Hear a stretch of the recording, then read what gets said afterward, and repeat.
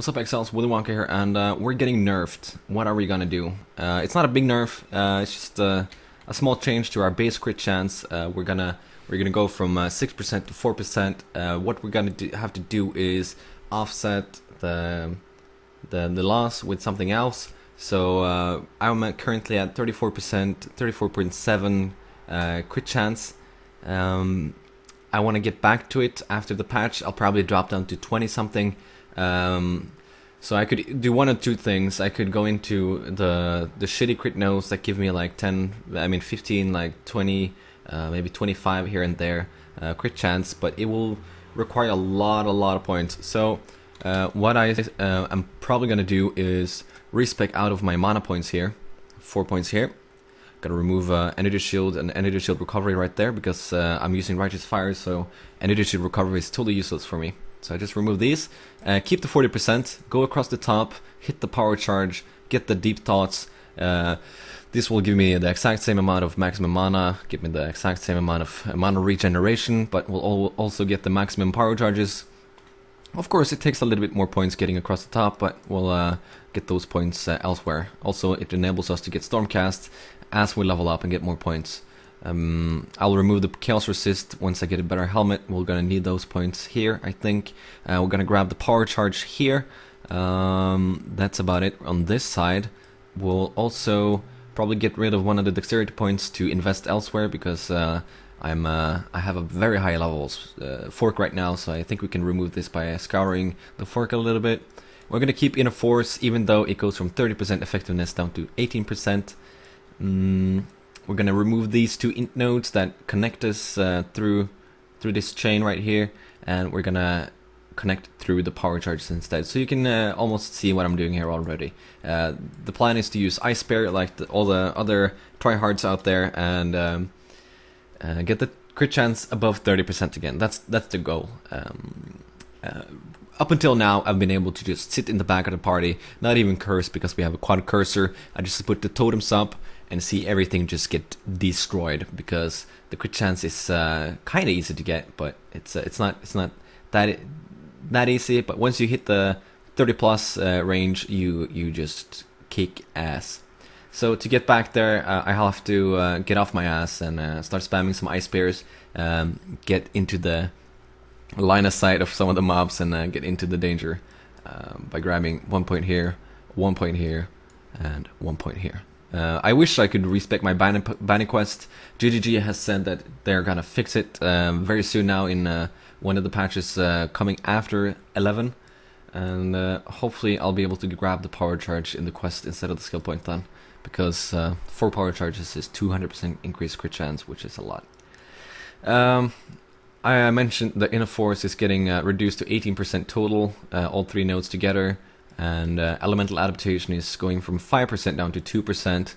This will make us take more damage from Righteous Fire, and it's going to be harder to sustain. I think normal maps will be totally fine, but I want to do half regen. I want to do vulnerability with the Righteous Fire up, and with the more damage coming in, I'll probably have to go down here and grab Troll's Blood to offset the damage. Also, we can pick up Diamond Skin. To get the points to do this, I'll remove the Endurance Charge, get the shield nodes out of here. Is there anything else? Not really. I'm getting a level up very soon. I'm gonna do it today. Those are the changes. Get the Power Charges, get the Troll's Blood if necessary, and that should fix the nerfs. And if I upgrade my wand, get some more crit chance, I think we'll be right back where we started. So we got some cool other changes coming up. We got the loot options where you get the permanent allocation with valuable items like rare and blue. We're also getting the white maps allocated to map maker. That's really nice. But there's like a slight issue here that I really dislike, and I'm really disappointed in GGG for not noticing this. It's the fact that blue and rare items, maps are allocated to a random player in the party, not directly to the map maker. So that's really stupid because 71 and 72 and up maps are really valuable. I sell a 72 for 7-8 chaos. I sell a level 73 map for 13 to 15 chaos. 77 map, it's like 3 to 5 exalts if you're lucky.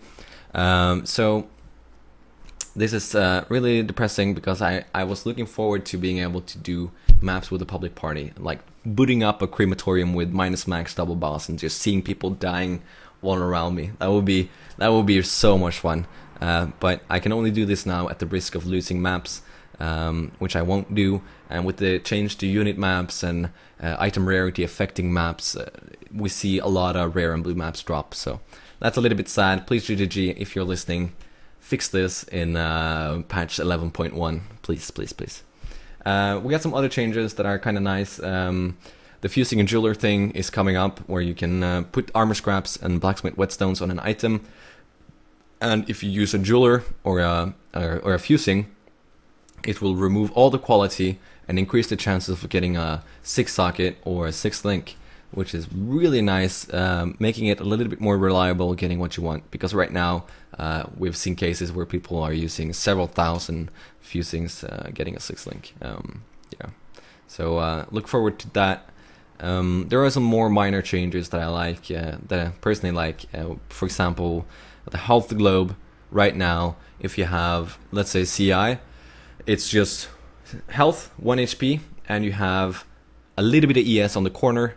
And if you're a new player, it's really hard for your brain to register if your life is going down and you're dying, because your HP is always at 100%. So right now, if your CI, for example, or your ES is a larger percent of your EHP, or effective health pool, or health points, it will now engulf a lot of it. So you can clearly see that you're dying. So that's really nice, not just for me, but for everyone else who are not used to it. Molten Shell will now work with a totem correctly, so we're going to see some lulls with the Molten Shell builds. Can't wait for that. We get some decent work coming up. That's nice for melee, I think, I guess, because it's not really affecting me. We got the slash remaining command. That's probably one of my top changes that I like, because when you're doing an instance, you're not sure if there are any mobs left, and when you're doing, let's say, a high level map, you want to turn over every single stone, you want to open every chest, you want to kill every mob, so you make sure that you get all the maps that are available, and slash remaining is going to be helping out with that.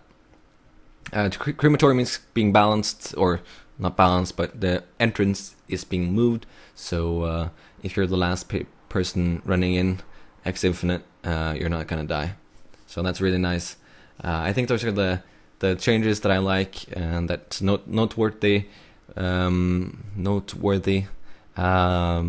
Personally, I'm not gonna play the leagues. I think the leagues are cool. Like the onslaught seems like a lot of fun, because it's like hardcore, just a little bit harder with the fleeting mod on it, where the mobs cast, move, and attack faster. So I would love to do that, to make a magic fine character and make a lot of money. That's what I would do, at least. Just grind the currencies. Anarchy League is cool with the rogue exiles, but I have a fear it's going to be a little bit gimmicky, where oh no, here comes the rogue exile again, guess we'll kill him. But we'll see if it's fun. I'll definitely be joining, watching my friends play it when they're streaming, for example. So I'm gonna push for top 10 now with my character. That's the goal. I hit page 1 on the ladder a day or two ago. So top 10, here we go. I hope you guys tune in to cheer on me as I hit higher levels, and I wish you luck in the new leagues. Have a lot of fun, and I'll see you around.